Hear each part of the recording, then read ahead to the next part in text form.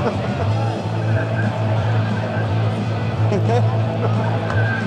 did the right move. Huh? He did the right move.